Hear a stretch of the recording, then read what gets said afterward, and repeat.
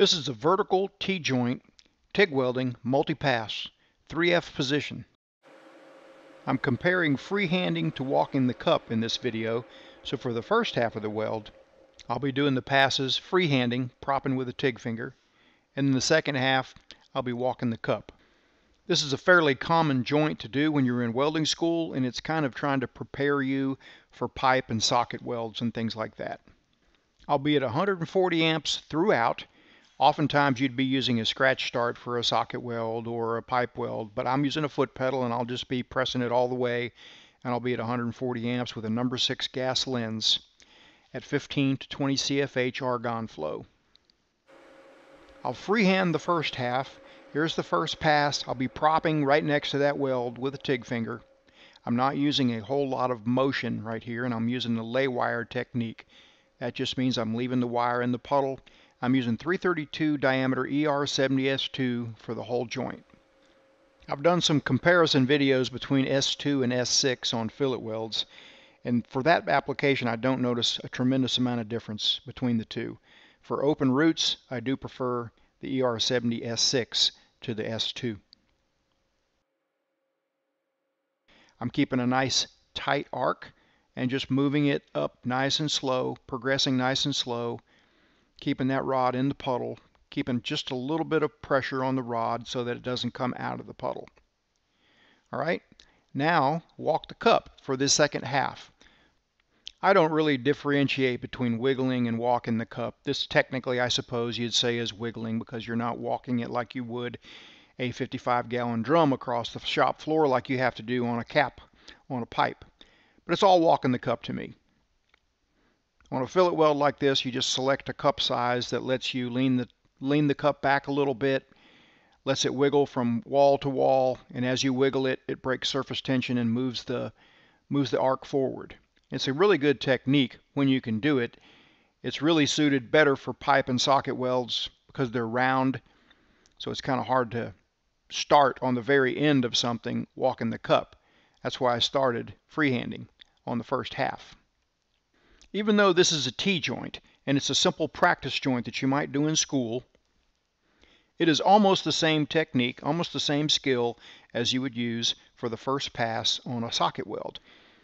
So let's take a really quick look at it again. That first pass, just wiggling that cup, wiggling along, bearing down on the tip of that wire, leaving it in the puddle. Now let's take a look at the first pass on a socket weld, using also a number 6 cup large diameter gas lens this time. But I'm also using 140 amps here. I'm using the same exact technique. It's just round instead of flat. So for students, it makes sense to have them do a T-joint or two, or maybe a couple lap joints in 1/4 inch thickness, and just get the hang of what it feels like to walk the cup on a fillet weld, going vertical uphill. Alright, we're going to do the second pass now. Same thing, same drill. First half, propping with a TIG finger, freehand technique. Still lay wire. Still 140 amps. Still using 332 ER70S2. Now here I'm just weaving just wide enough, pausing momentarily on the toes of the weld, just trying not to leave any undercut behind. It bears mentioning that you kind of want to let this thing cool between passes. If you get it too hot, if you just keep going from start to finish, don't let it cool at all between passes, it can get so hot and so oxidized that it's very easy to get undercut on the toes of the weld, and the metal just doesn't flow like it should. So you got to be patient. You got to let it cool. Alright, let's switch over to walking the cup for that second half. I'm holding the torch kind of upside down. That just seemed comfortable to me.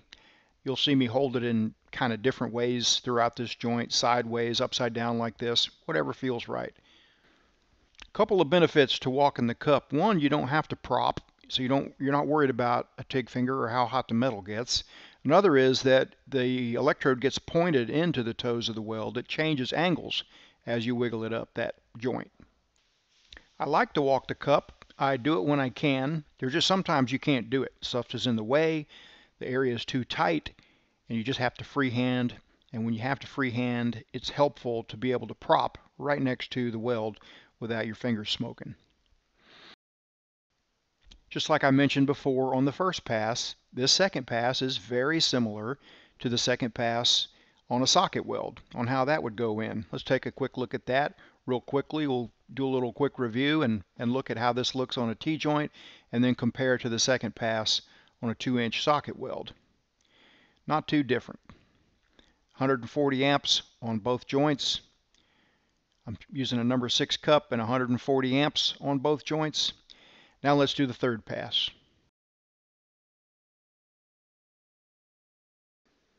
On a heavy wall socket weld, you might have to do several passes just like this. So now I'm stacking.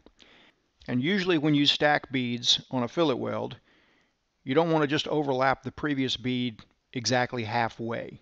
You want to go about 2/3, or maybe even sometimes just a little bit more than 2/3.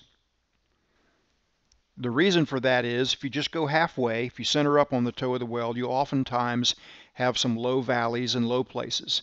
So here you can see I'm going overlapping that previous bead by a good 2/3. I'm pausing momentarily on that left-hand toe to avoid undercut. And I also let the joint cool a little bit between that last pass and now, so that it doesn't overheat and oxidize too much. So now I switch over to walking the cup, and this time I'm going to hold it kind of sideways like this.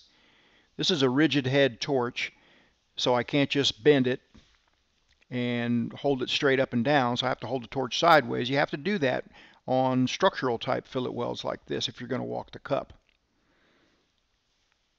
On pipe, a rigid head torch is not such a big deal. Pipe is round and the handle doesn't get in the way, but when the handle gets in the way, you got to hold it sideways or upside down. Not a big deal, just an observation, just something to get used to. Okay, that is the third pass, and we need to let it cool for a few minutes before putting that final pass on there. So after letting it cool for several minutes, good wire brushing, it's time to put that final pass on there. Same drill. I'll be doing the first half propping with a TIG finger, and you can kind of catch a little glimpse on that red hot glowing area right there. I couldn't prop next to that without a TIG finger on. This time I'm really paying close attention to that right hand toe of the weld, the one that's fusing into the base metal. The left hand on the weld side usually takes care of itself. I'm really eyeballing that toe of the weld on the right hand side. I'm freehanding here again, and I'm not sweating it. Finger's not hot at all. I'm using the TIG finger to my advantage. But now it's time to switch over and we'll walk the cup for the rest of it. And since I'm comfortable here, holding it upside down again seems to be the most comfortable way for me to do the rest of it, so that's what I'm going to do. Same thing goes on here. Whether you're walking the cup or freehanding, you need to really keep an eye on that toe of the weld that's fusing into the base metal side. And pause for just about a half a second. Not long at all, but just keep an eye on it to make sure you're just not bouncing off that toe and leaving just a little bit of undercut. If your joint overheats, or if you slip or hold a long arc, it's easy to leave just a little bit of undercut. You don't want to do that. Whether you're doing a practice joint in welding school or taking a welding test, do yourself a favor and weld all your coupons end to end. Weld them all the way to the very end. Don't stop a ½ inch short, even if they tell you they're not going to count the last ½ inch. Weld them all the way to the end. Good practice.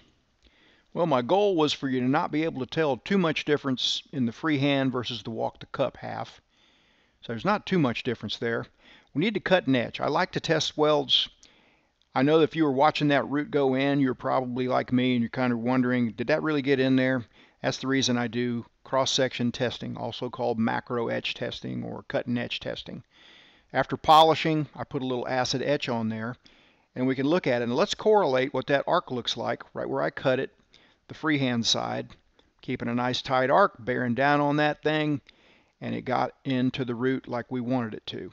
If you'd like to learn more about TIG fingers or TIG cups or TIG welding machines or TIG torches or any of the things used in this video, my online store is at weldmonger.com. That's how I pay for these videos. Quality welding gear with plenty of videos showing you how to use it.